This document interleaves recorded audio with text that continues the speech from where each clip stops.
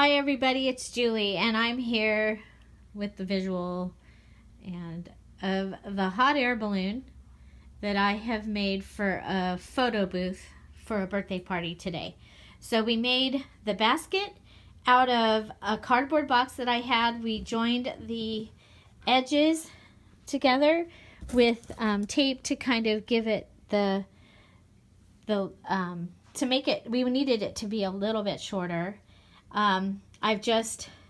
We painted it to kind of make it look like a basket, and I've added material and lace. The top is, let's see if I can get in here somewhere. The top is an umbrella. Right now it's sitting on a coat stand, but we'll hold the umbrella and hold it up. That way we can have it up higher. And then these are tablecloths that I have from my Mad Hatter birthday party that I did for my daughter. And oh, we have a little mess here, but that's okay. And then the little drape is from the Alice in Wonderland. It was also from the Mad Hatter party. It's the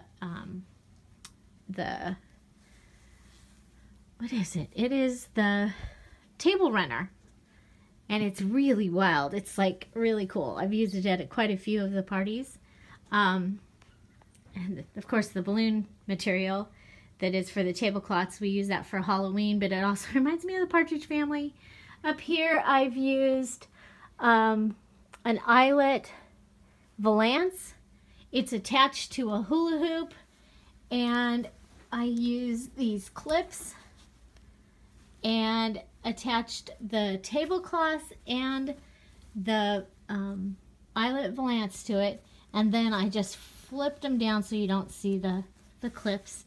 Then there is a larger hula hoop. So this is a small hula hoop up here. There's a larger hula hoop here so that it gives it it bulges it out, and that, let's see if we can get in here, is attached to the umbrella with shower curtain rings. And then there is another piece of Halloween.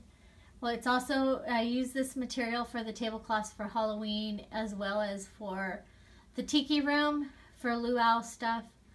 And I just used the square one up over the top so it covered up the umbrella. So then we also have down below another hula hoop. And this hula hoop, on the two longer tablecloths, it just went through they're folded, and this is the bottom. And then on the short one, I just used safety pins and to get it to be across the hula hoop. So the idea was to have a hot air balloon to take pictures in, and so this is what I came up with. And I look forward to seeing what the pictures turn out like. It's quite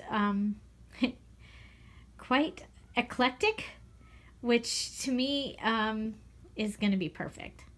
So we also have photo booth props to use, feather boas and hats, and so for us to, you know, take our pictures with our hot air balloon.